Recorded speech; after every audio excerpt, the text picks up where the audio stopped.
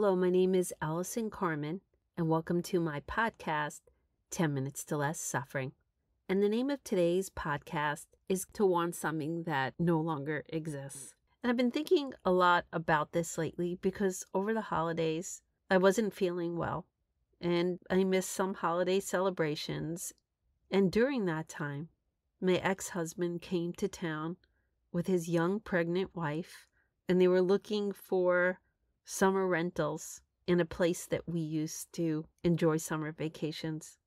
And as I was lying in bed, missing all these great events and feeling sick, I started to look at him being in town and probably in a very celebratory mood.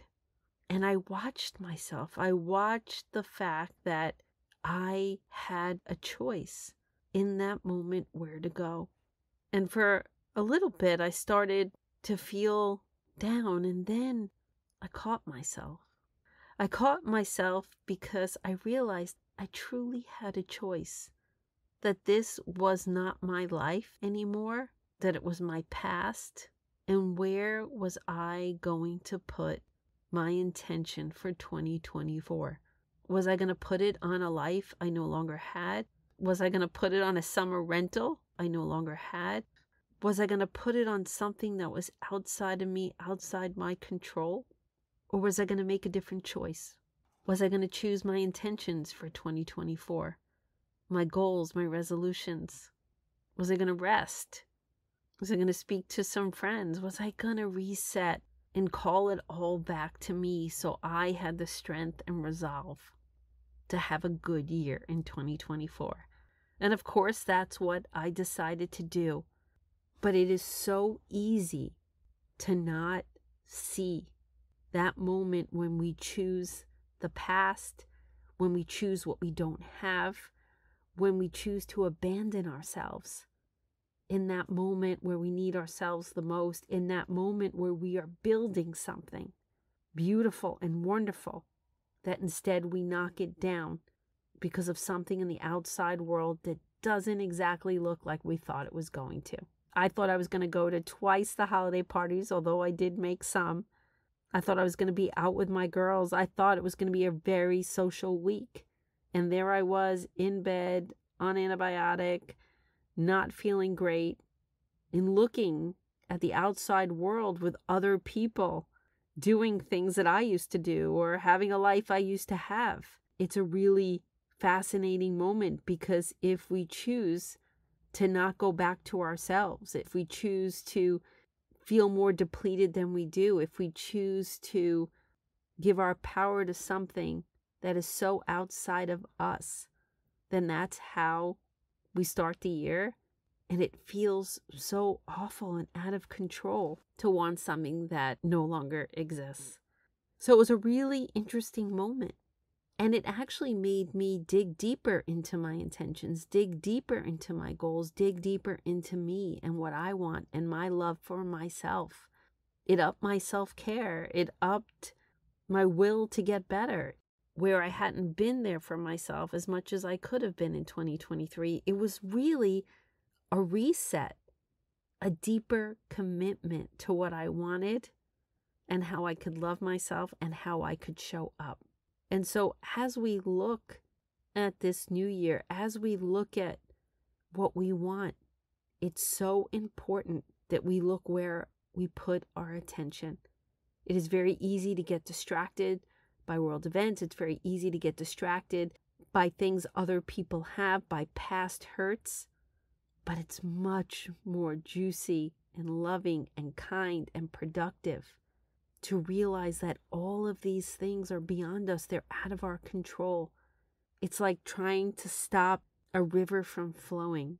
And instead, we have that choice in that moment to hold on to ourselves, to hug ourselves tighter, to go within, to deepen our commitment to ourselves, deepen our love, deepen our goals, deepen what we want, and let the river flow and flow with it, and let life take us in the direction that it's already going. And sure, we can make changes, and sure, we have choices, but often resisting what is happening in the moment, we're just harming ourselves. and we're not truly appreciating all that's being offered to us in the moment. So how can we do this? How can we realize when our mind is going more to the outside, when we are losing our sense, losing our way, thinking about what other people have? And one of the biggest indicators is when we start to feel really bad about ourselves and bad about our lives. When we stop believing in our dreams and we just feel like we cannot have the life that we want, we cannot be the person that we want to be. When these feelings come up, this is the moment where we have to ask ourselves, where is this coming from? Because that's the moment where we're either going to love ourselves more or abandon ourselves to something that is really beyond us. And that's what happened to me at that moment. So when we ask ourselves, where am I right now? What is the prevailing thought? What is the thought that's causing my suffering and my pain? And often it's because we believe that someone has something that we can't have. But it's our job at that moment to look at it and say, what do I need that I don't have? It's usually not what that person has. It's usually a feeling of lack within ourselves. And when we give ourselves that love and we give ourselves that belief and that direction, we get to begin again. We get to believe that because life is uncertain, we have the opportunity to create new possibilities in our lives. So we turn it from looking at what that person has and feeling of lack to filling ourselves up and giving ourselves the love we need to pursue our goals. When we start thinking about the past and what we no longer have, we have to ask ourselves, are these things we still want? Or is there just space within us to create something new? How can we look at the past and thank it, but also be present in the moment and understand the glory of the moment, understand the blessings of the moment, and understand our ability in this moment to create the life that we want? It's such a small line sometimes between sinking into what we don't have or becoming the creator of a new life. And I so get this, but we really need to constantly ask ourselves, what is best for us? Not holding on to what we don't have, not holding on to the old, not writing stories that other people have more than we do, but writing our own story for our own lives, going back to us, setting our intentions, setting our dreams, and knowing because the future's unknown, everything is possible. We have so much more within us than we even know. In a way, it's our job just to keep becoming more of who we actually already are. That's the most amazing thing. It's not like new things happen that we become different. It's already in us. And it's about this deep commitment about keep going back to ourselves and going deeper and letting go of the fear and choosing ourselves and choosing love and choosing our dreams and choosing meaning. We go deeper and deeper and we grow and we become fuller and fuller. And then the outside world reflects who we truly are. And that's what happened to me that day. As I went back to me, I realized that that life is past. I don't resent it. I don't hate it, but it's not where I am. And I want to be in this moment. I want to be the creator of my huge destiny. I want to be the creator of new ideas, the creator of new relationships, and I bet you do too. So really investigate these feelings when we're thinking more about the outside world than the inside world.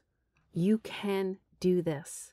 You can choose not to abandon yourself, and instead, when you have these feelings, embrace yourself even more. You deserve the love. You deserve your dreams. You deserve to pursue them. And it's all there for you within you, just waiting for you to look within and know that you never go without. You could achieve your dreams and your goals this year. And it's our job to stay steady. And it's our job to stay focused on ourselves. And again, when these feelings come up of lack, of less, of not having, of other people, of outside events, bring it back home, because you will find that there is an abundance of love and wisdom and direction and juice and meaning and joy already within you, just waiting for you to return home and to hold in your heart that maybe the best is yet to come.